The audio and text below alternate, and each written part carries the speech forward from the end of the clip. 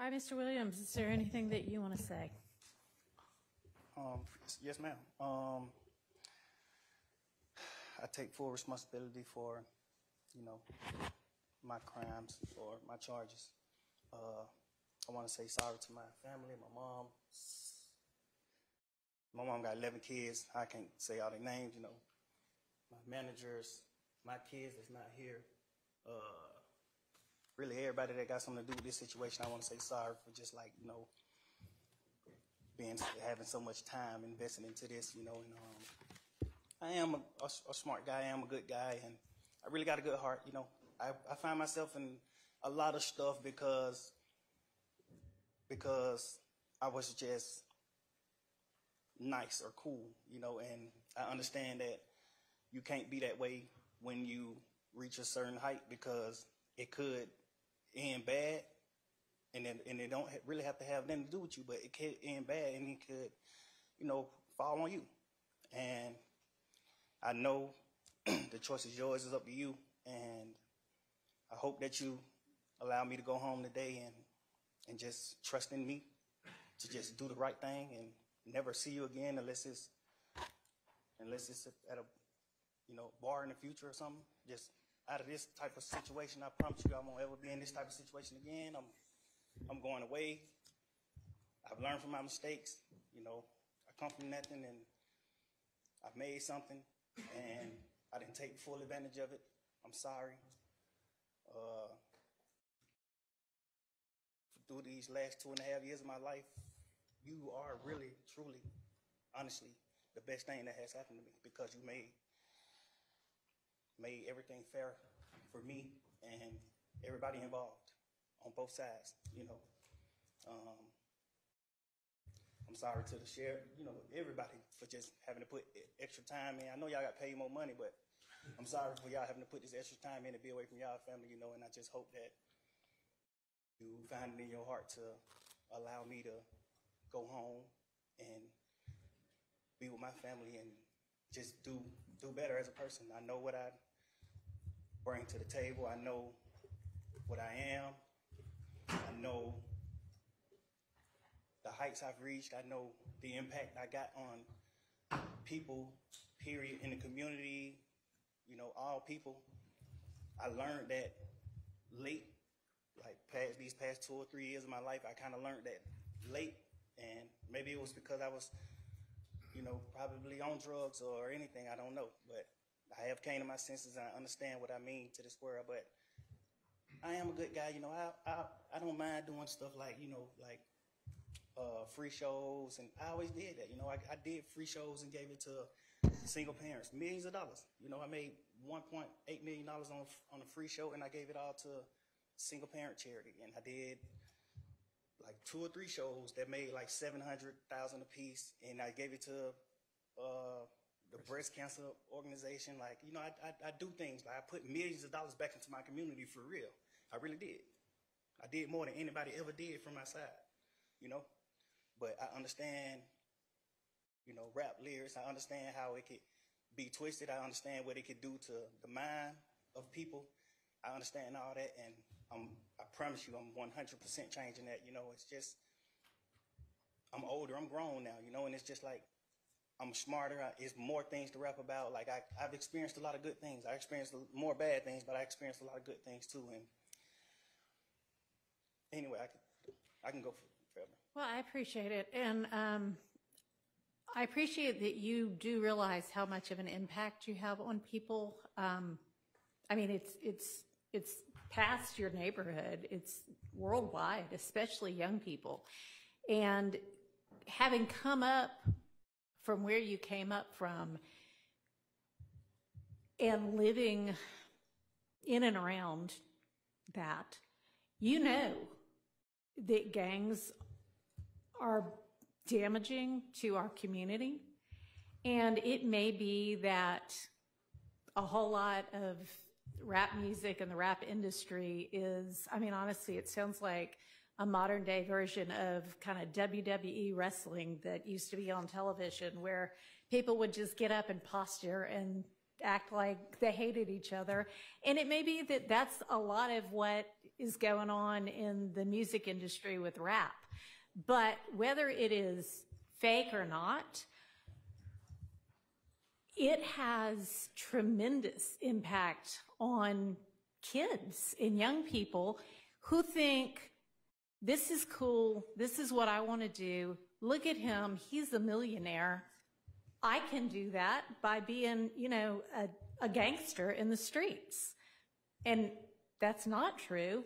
What you're likely to have happen to you if you're a gangster in the streets is you get shot, you get killed, or you get thrown in prison. And those are, you know, by far the most likely outcomes.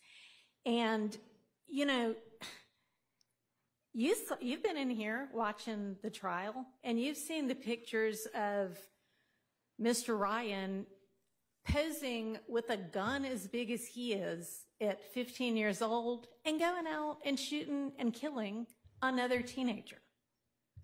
And that's what gangs do, and that's unfortunately a lot of what rap music does.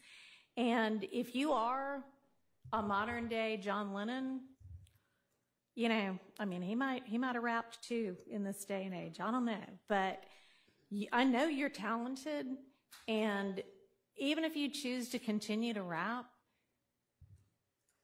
you need to try to use your influence to let kids know that that is not the way to go, and that there are ways out of poverty besides hooking up with the powerful guy at the end of the street selling drugs.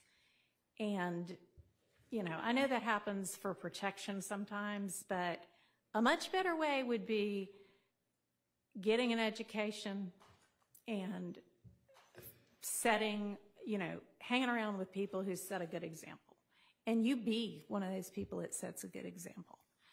I mean, all right, so that's my high horse on that.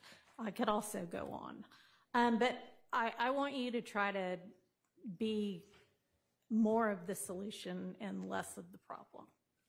All right? All right. So it is not lost on the court that the state, had they been able to come to agreement on certain special conditions, was willing to entirely dismiss the RICO count, was willing to entirely dismiss one of the gang counts, and was willing to entirely dismiss this, you know, machine gun count.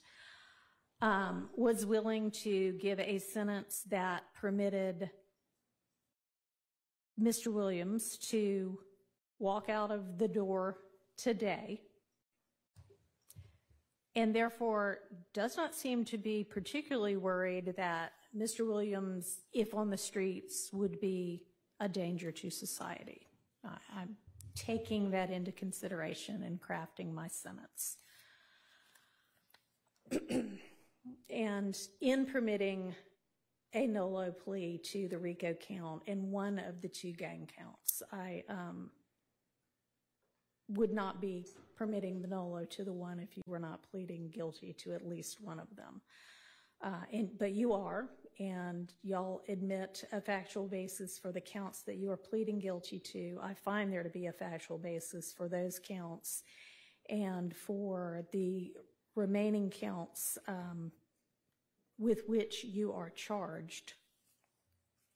I am going to impose a sentence, and I've taken a little bit of the suggested special conditions from the defense and a little bit of the special conditions suggested by the prosecution.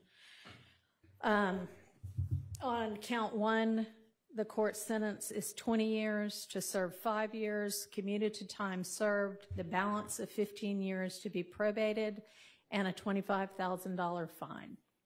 On count two, the sentence is 5 years to serve, commuted to time served. That's the minimum sentence that's permitted on that count. It is required to be run consecutively. I'm going to run it consecutive to count one, but I am going to backload Oh, I'm sorry. That is not commuted. That is 5 years to serve, and it's going to be run consecutively to count one, backloaded, by which I mean after you serve your 15 years of probation, if you have been successful on that probation, and I sincerely hope that you are, then at the end of that 15 years, I will commute the entire rest of any service portion of your sentence to time served. So I'll get to the end of it and give you the total sentence, but I'm also going to impose a $15,000 fine with regard to that count. Count 57, 20 years to serve 5, commuted to time served, the balance of 15 years probated, concurrent with count 1. Count 58, 10 years to serve 5, commuted to time served, balance probated, concurrent with count 1. 59, 5 years to serve, commuted to time served, concurrent with count 1. 60, 5 years to serve, commuted to time served, concurrent with count 1. Count 61, 5 years to serve, that is required to be also a consecutive sentence, so that's going to be run consecutively to count 56 and backloaded. Count 62, 10 years to serve, also required to be served consecutively, that's going to be consecutive to count 61, also backloaded.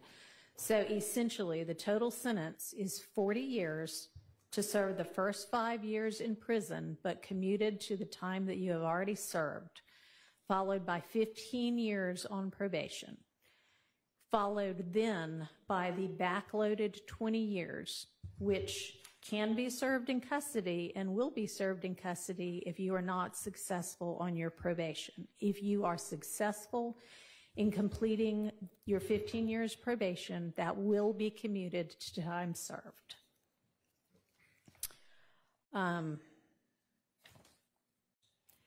You are to remain on reporting status for the first half of your probation, active reporting for the first 7.5 years of your probation, and that is pursuant to OCGA 17-10-1, subsection 2, A2A. And Mr. Steele and Mr. Adams, in order to keep him on reporting status, there needs to be good cause shown. We all concede that good cause is shown here? Stipulate. All right, I appreciate that. Special conditions of your probation. What good cause? What do they mean? Can I have a second, Your Honor? Sure. Let the judge. Thank you, Your Honor. All right. You had enough time to talk with your attorneys? Yes. Okay. All right, special conditions of your probation. After 48 hours from your release, you are to stay away from the metro Atlanta area, and that's defined by the U.S. Census Bureau. It may change, but you can look that up anytime to figure out what that is. For the first 10 years of your probation, subject to the following exceptions, you are permitted to be in the metro Atlanta area to attend any wedding, funeral, or graduation from high school, college, or graduate school of any of your immediate family members. And immediate family members is defined the same way that you all were contemplating it when you were negotiating. You can get here up to 24 hours prior to any such event, and you need to leave within 48 hours after any such event. In addition, during each year of your probation, I'm going to require that you come to the metro Atlanta area and make a live anti-gang and anti-gun violence presentation 4 times a year, each year of your probation, at a grade school, a middle school, a boys or girls club, anything like that, that type of group. And if you want to, that presentation can include a benefit concert, and these presentations may count towards your required community service hours, which I'm going to impose, that during each year of your probation, you perform 100 hours of community service. You are, and this is required by the fact that there's a gang conviction. You shall not knowingly have contact of any kind or character with any other member or associate of any criminal street gang. Exception to that, if your brother is a member of any street gang, I hope you talk him into getting out of it.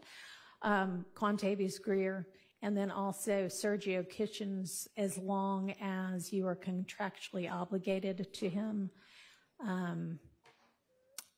That is going to include anybody who is named in this indictment, except as absolutely necessary to conduct the lawful business of your musical career, and to any extent that the state is not agreeing to the exception for Mr. Kitchens. In the event that that part is not enforceable because it is only a portion of a special condition, going to provide that that be severable from the rest of this, and I'll put some case cites in the Senate sheet for that. You are in no way to promote any criminal street gang or any criminal street gang activity, including on any social media platform. You are not to utilize any hand signs, terminology, or language that promotes any criminal street gang. You are not to participate in any criminal street gang activity. You are not to knowingly engage in any contact with any of the victims that are listed in this indictment or with any of their family members. And you may not have in your possession or with arm's reach any kind of a firearm because you're going to be a convicted felon. And that is, except I know that you have security and you need security. You can be within arm's reach of a firearm that is in the possession of either licensed law enforcement or licensed security personnel that are in your security detail or anybody that you're performing with. You are to submit to random drug screens and not use any drugs unless they are prescribed for you by a licensed physician. You are to execute a Fourth Amendment waiver that will permit the search of your person, residence, vehicles, and electronics for any firearms, any criminal street gang paraphernalia, or any illicit drugs. And as I mentioned with regard to one of the first of your co-defendants from this trial, at least since I've been involved, to plead guilty, our Uniform Superior Court rules instruct and provide that it is absolutely proper for a judge to grant leniency in sentencing when, quote, the interests of the public and the effective administration of criminal justice are served, unquote. And I think that this plea is in the interest of the public and in the interest of effective administration of justice. Have been trying to ensure that to the extent I can, this trial also abides by that. It's been challenging at certain times. I find your plea to be freely, knowingly, intelligently, and voluntarily entered with an understanding of the consequences, and I accept it as such. I also need to inform you that your attorneys were going to represent you through either the last day of this term of court or 30 days from now, whichever is later, and any of the filings that were mentioned that need to be filed within that time, they would file on your behalf unless they are permitted to withdraw from representing you before that time. I am not going to impose the conditions suggested by your counsel about the benefit concerts and the donations to the sheriff's office, but I certainly strongly encourage you to do those things and to do and continue to do things that benefit your community and especially help young people to stay out of criminal trouble. And unless there is anything from counsel other than that. I have one matter, Your Honor. Okay, and does the state as well? Yeah. Your Honor, with regards to Mr. Williams being permitted to come to the Metro Atlanta area or Cleveland Avenue area for funeral or the other items, right. Can you also consider, God forbid, there's a serious medical condition of a person that in is his immediate family, certainly we can add that. And I also meant to mention because I know you do travel all over in order to pursue your career, that it's permissible for your probation to be transferred to out of state, and that has to be done through probation, but that is fine with the court. And you may also keep your, nobody's mentioned it, but keep your passport and travel out of state and internationally to the extent that you need to do that for business purposes as well. All right, Mr. Body. Yes, very briefly. Thank you. The district attorney just wanted me to urge the court, due to the fact that the Thomases have been negatively affected incredibly traumatically by what has been discussed by both parties here today, to make a brief statement as she believes that they fall within the exception or within the bounds of Marcy's law. If the court would allow, I understand the court made a ruling earlier as it relates to that, but she wanted to. All right. Thank you. And I appreciate, well, I cannot even begin to understand what they must, anybody must be going through when they lose a family member to violence or criminal violence. Mr. Williams himself has expressed his own sorrow to the family. I, again, am going to stand by my belief that the appropriate time to hear a victim impact statement from them is at the close of the trial that contains the murder count with regard to their family member. All right, thank you. Okay, court is adjourned. Good luck to you.